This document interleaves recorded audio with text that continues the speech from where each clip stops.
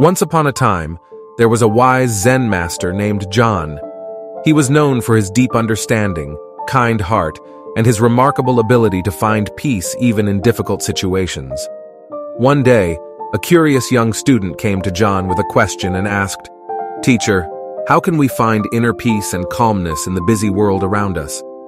John smiled kindly and replied, "My child, the key to finding calmness is not to avoid the chaos of the world, but to learn how to find peace within it." Confused, the young student asked, "But how can we find peace in the midst of chaos?" In response, John pointed to a nearby pond and said, "Do you see that pond? Just observe the water. When it is still, it perfectly reflects the beauty of the sky and the trees around it. However, when the wind blows, the water becomes disturbed and the reflections become unclear." John continued, "Similarly, when our minds are disturbed by the chaos of the world, our perception of reality becomes distorted.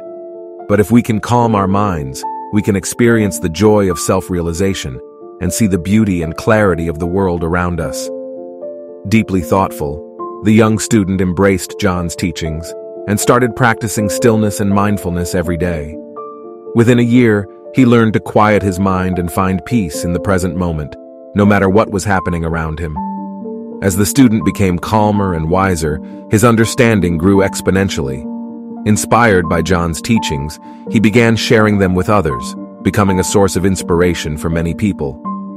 Years passed, and when John eventually moved to a new place, the young student, now accomplished and wise, took on the role of a new Zen Master. He continued the legacy by teaching stillness and mindfulness to his own students, ensuring that John's wisdom would touch the lives of a new generation. If we look at our own lives, we may sometimes think that we need to escape from this noisy and busy world to find peace of mind.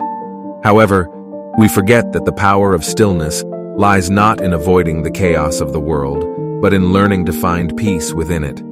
To do this, we need to embrace two things: stillness of mind and mindfulness. Stillness of mind means keeping our minds free from thoughts and focusing on our breath during meditation. To achieve stillness of mind, we must first keep our bodies still during meditation. The more still we keep our bodies, the calmer our minds become.